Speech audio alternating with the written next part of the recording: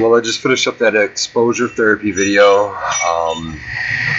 Not an expert on this stuff, except for the fact that I've dealt with it for so long. And I think in our own way, we're all experts. Anybody that suffers from agoraphobia, panic attacks, I think we all are our own best therapists, because only us on the inside know what we truly need. People that go to school for this kind of stuff, and I'm not putting them down, but unless you have agoraphobia or panic disorder, you can never know what it feels like, or the kind of lives we have to live every day. A lot of people aren't familiar with exposure therapy, and that's a shame, because you could increase your happiness, your range of life by doing exposure therapy. Whether it's just standing on a porch, or whether it's going for a drive, it doesn't matter what you do, as long as you break the monotony that you live with on a day-to-day basis. And same thing I say in all my videos: never give up, never quit, always believe in yourself. This is a rough video. I've never made one like this before. I feel I kind of rushed it. Exposure therapy differs for each person. For one person, it might be, sitting on their front steps. For another person, it might be driving an hour away from home. But I did the best that I could to kind of give people an idea or a foundation or something like that where they could set up on and make their own routine. So I hope you guys enjoy this, and I really hope that this could help somebody, encourage somebody, give somebody some positivity. Enjoy. All right, so here we are. We're going to start the exposure therapy. I want to show you guys something real fast. This is a little experiment that I'm working on. I have a nonprofit organization that's dedicated to people like us, agoraphobics, who have a panic disorder. This was generously donated by a friend of mine. And my plans with this, I just want to show you guys real fast. I'm going to find some people that are local that may be suffering from agoraphobia and use this for exposure therapy. Come pick them up. Got everything we need. We got our bathroom. Obviously it's a project. Got a stove, fridge. It's like a little home, maybe a little more comfortable for people with agoraphobia to travel in. But like I said, that's just something I got in the works. I wanted to show you guys real fast. But we are going to go on with the exposure therapy, because I don't want to make this too long of a video. As you can see, I've got my little travel companion that goes everywhere with me. Other car, babe.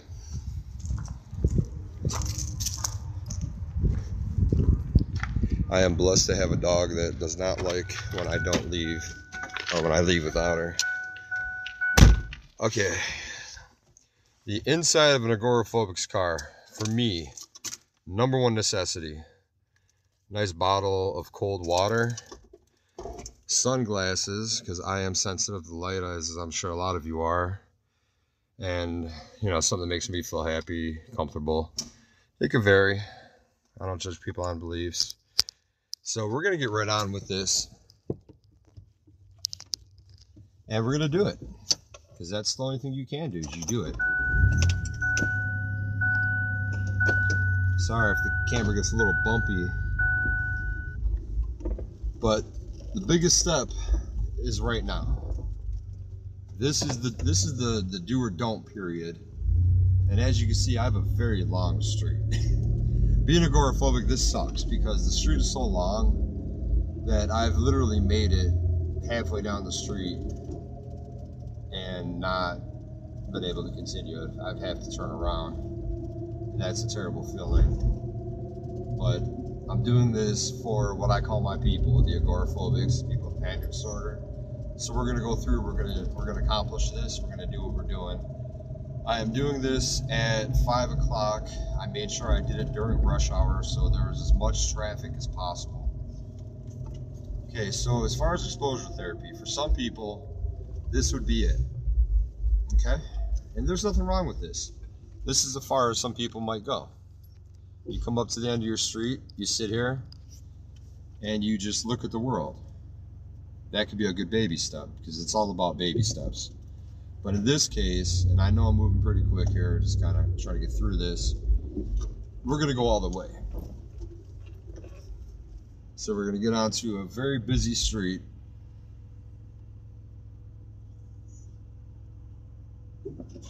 And we're going to go someplace, and it's someplace that I frequently go, and you'll see why.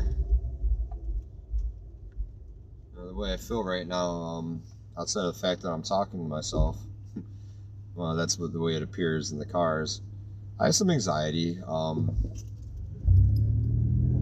but I really hope that this video is going to help a lot of people, because I know it's definitely helping myself. I have the dizziness right now, the fear. I guess you would say the normal stuff. Let's go with anxiety on a scale of 1 to 10. I'm probably at around 6 or 7 right now. Especially when people just stop in front of me like that. Yeah, I do have a little bit of road rage. I think all agoraphobics do. So we're gonna head on to, I live in East Lake, Ohio, by the way. I am just a couple minutes away from Lake Erie. That's actually where we're heading.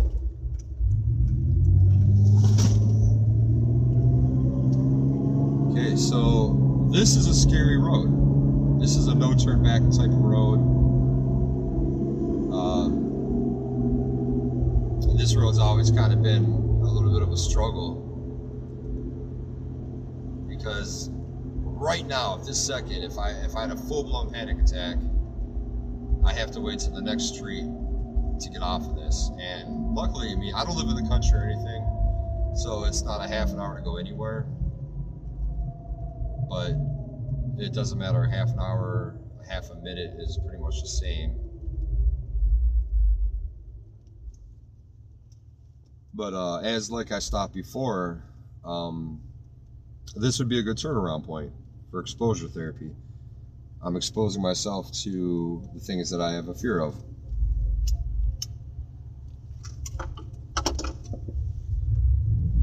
So right now, if I made a right-hand turn and went home, and I made it home, that's great. That's awesome. I got out, exposed I don't want to say expose myself because that don't sound right, but got some exposure to the outside world, and I beat agoraphobia for that day. But like I said, for all intents and purposes, I'm going to force myself to go all the way to my destination, which really isn't that bad. Especially making the video, I know that, you know, there's people watching this right now that hopefully are getting inspired. Sorry, panic is going up a little bit, probably to an 8.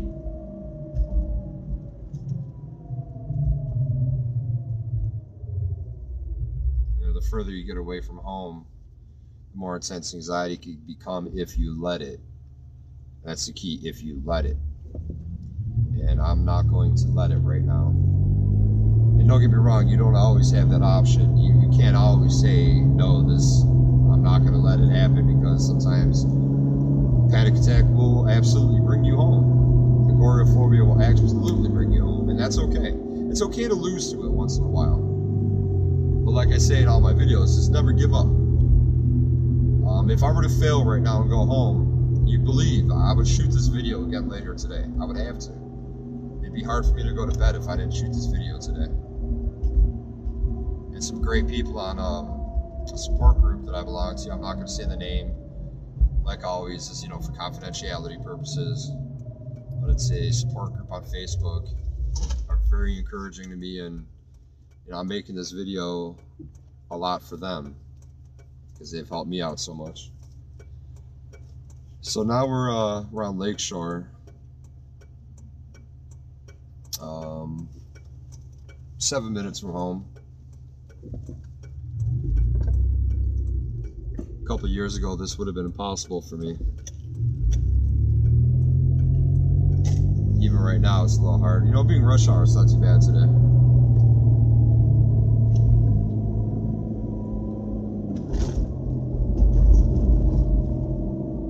But this is my idea of exposure therapy.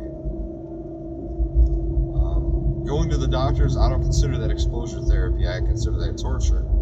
because that's an obligation that has to be done.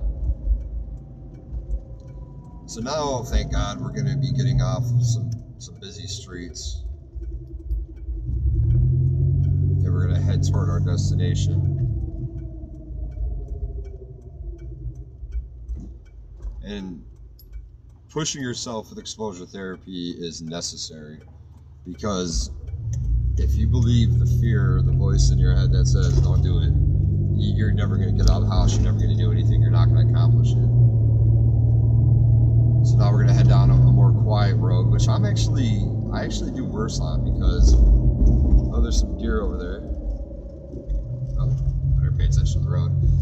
I actually do worse on these quiet roads, because I have this fear that, I could pass out, or I could have a heart attack, and I'll be sitting on the side of the road and nobody will see me for a while. Sometimes in traffic, I feel like I'm doing a little better, but I know that's not the case. So we are 9 minutes into the video. My anxiety is pretty much holding steady at a 7, which I consider high. 8, 9, and 10, I'm pretty much have headphones on, trying to avoid the world, do some breathing. And right now is the point where, I'm going to do my deep breathing. And that I like to look at as preventive maintenance.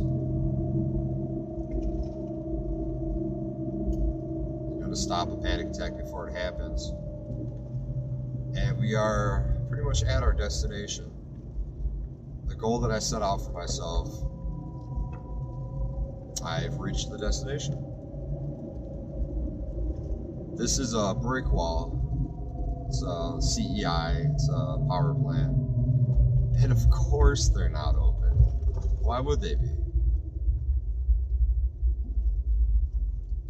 Well, I kind of ruined this experiment. Alright. So I have a choice now. I could get out of the car and hop the fence, but I don't really feel I'm going to do that. So what I'm going to do is I'm going to do what panic attack and anxiety likes to do. I'm going to switch the game up a little bit. Beautiful view of Lake Erie, by the way, over there. Kind of sucks that I can't get to it. But this is part of exposure therapy, is switching the game. Out here, let's do this. Let's go a way I've never been before. Because the worst thing with agoraphobia and panic disorder is getting lost. Man, when I don't know where I'm at, that's when the panic and anxiety really kicks in. Looks like we're at a marina. I'm just gonna go this way. And I'm gonna show you guys what I see. Looks like I'm actually in somebody's driveway. Oops, let me back up out of here.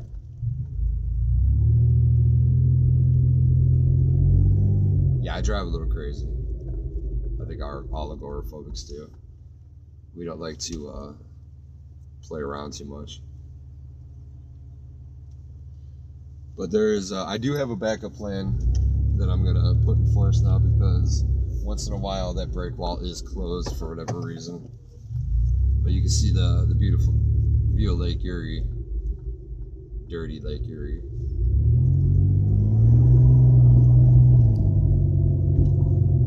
So we're gonna go to the backup place that I had in mind.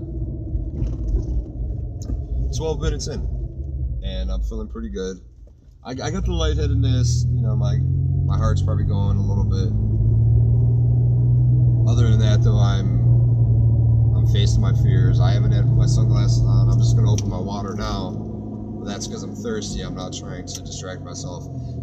And for me, not having the radio on is driving me insane. I don't know if you're like me and you'll be listening to the radio, a panic attack hits, you'll start hitting buttons, switching tracks, going to different stations. And what that is a means of trying to escape or get out of that situation by switching to a different song. That's my theory on it anyway.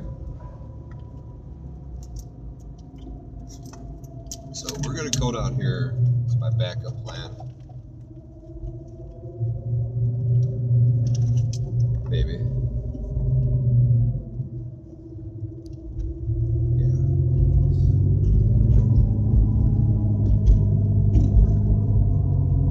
gotta have a backup plan with exposure therapy, because 9 times out of 10 it's not going to go the way you originally planned it. So this is a nice park, nice little area. Living in the city, having stuff like this close really helps. Nice and bumpy. So basically, I'm just going to stop here, and we're going to enjoy this beautiful view for a minute. I'm going to take the camera off, shut down the car.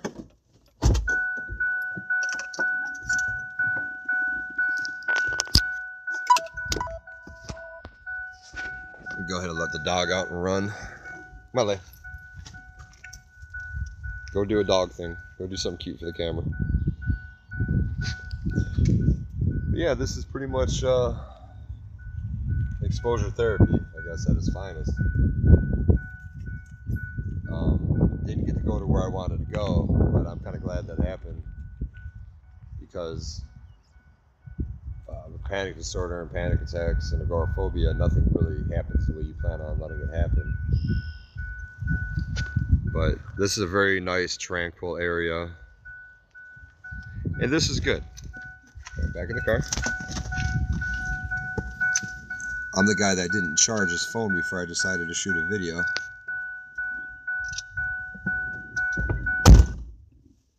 So here I am.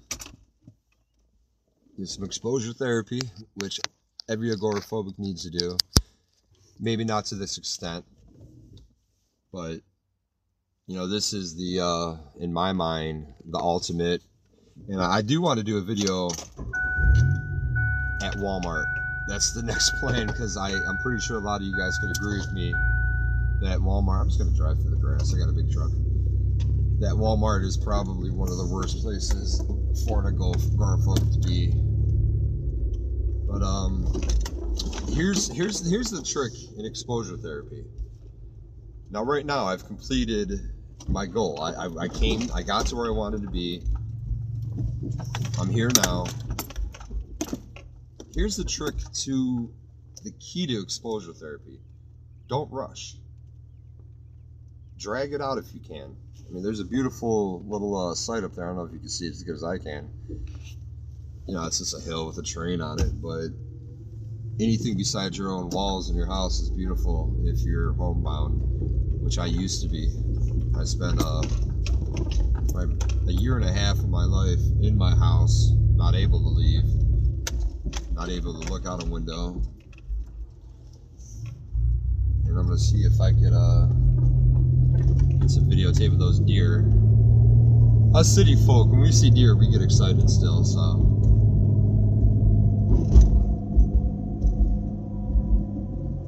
But this is my idea of exposure therapy.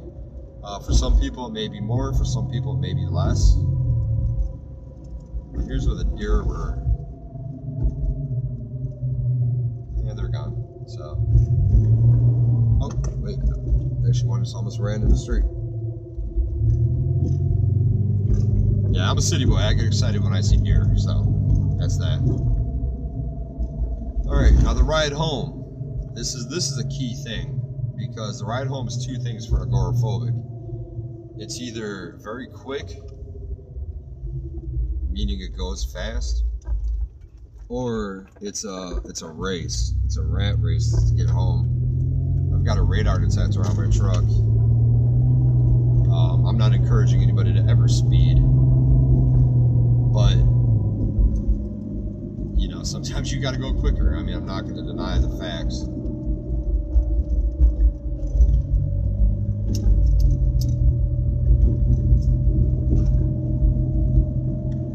So we're coming back up to that main road. We're 17 minutes into the video. You know, the person without agoraphobia, 17 minutes out of the house is nothing. But to somebody with agoraphobia, I guess we can multiply that a couple times. Probably feels like about 2 hours.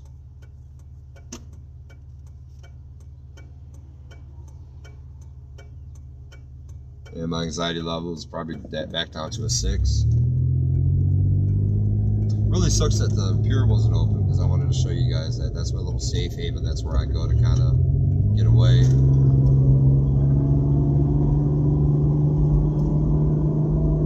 But I am on a familiar route, and I think with exposure therapy, it's good to have a familiar route, but you have to expand out of your comfort zone. Saw a saying once, it said, life begins where your comfort zone ends.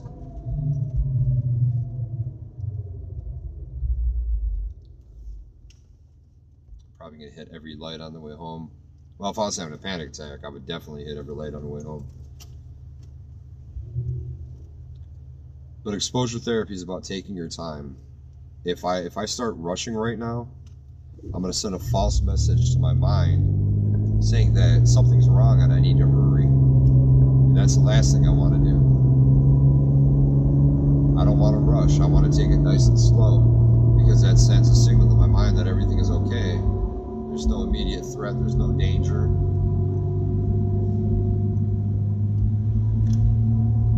And that kind of keeps the panic away. Always focus on your breathing.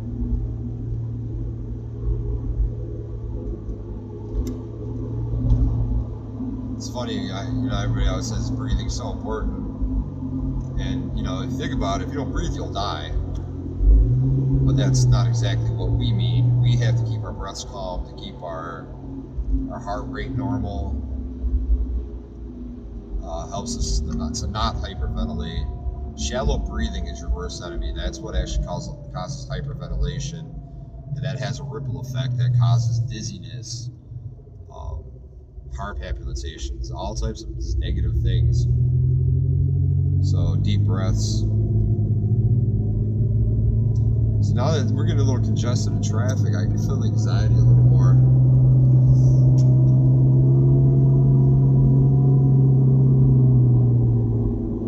But I'm not going to rush. I'm going to keep it at a nice steady pace. Because like I said before, this is very important. If you rush, you're going to send a false signal to your mind that there's a danger.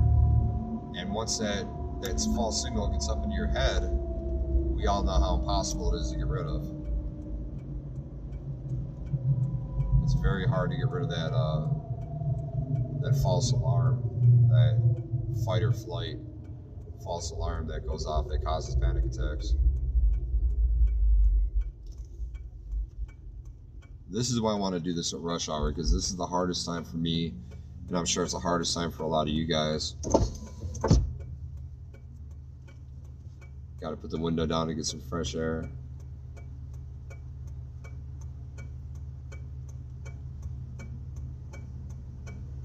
Now, the way that this video could be beneficial for anybody is just pretend you're with me. That's why I put the camera on the front.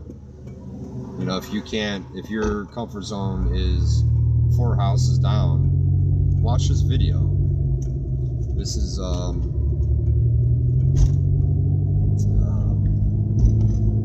talk better when I'm at home. This is virtual reality, really. Virtual reality for agoraphobics. And I don't see how this could hurt.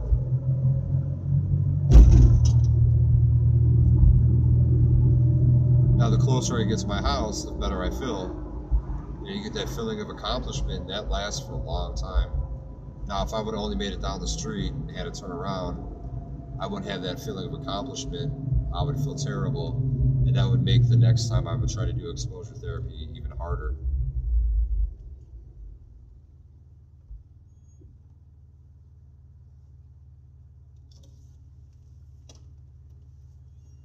It's funny, there's people in cars looking at me. Luckily my dog's with me, so I don't look completely crazy.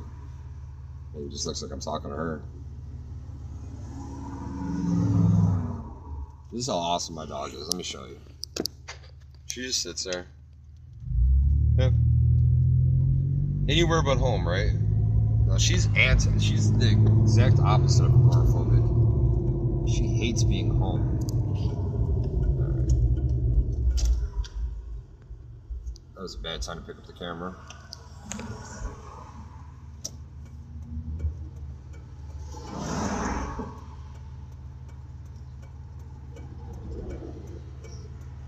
See, if I was having a panic attack right now, this would suck.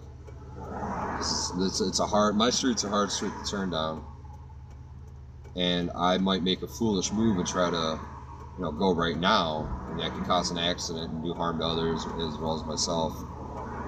That's why I said earlier it's important to keep everything at a calm, comfortable pace, because if I were to rush it, that would immediately kick in my fight or flight. Alright, back on my street. Anxiety is back down to a normal level. And that whole ordeal was 23 minutes. It's not bad. But like I said, that was a full-blown exposure therapy. I'm going to call it experiment because I've never videotaped it before. And I really hope that somebody can take something positive away from this. Like I said, you could have made it a quarter away, half the way, 3 times the distance that I made it, and that's awesome. Being agoraphobic, if you could do anything, that's great. And I am back home now. So that's going to end this. The most important part is don't ever give up. I was scared to do that, but I did it. I did it for myself, and I did it so maybe I can help some other people. And hopefully it does. Hopefully some of you guys get some positivity from this. I'm going to wrap up this video probably on a different format, so just bear with me here. Thanks to the lady for coming with me. Always rolling with me. And I'll see you guys in a minute.